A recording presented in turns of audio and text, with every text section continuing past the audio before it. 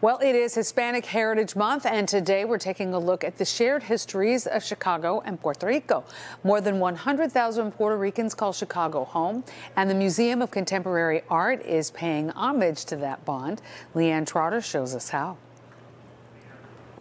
Visual artist Edra Soto is known for her exploration of Puerto Rican vernacular architecture, which is reflective of the island's history.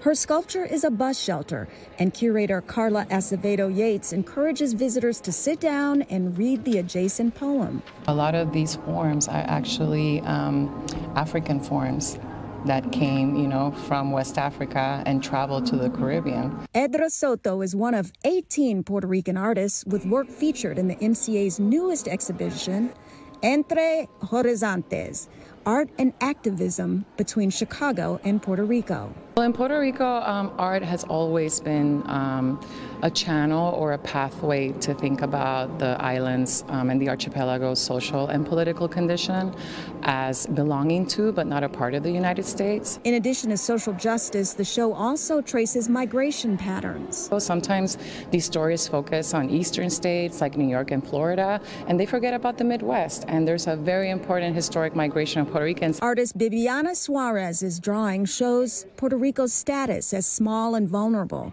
after Congress refused to recognize the island's right to self-determination in 1991.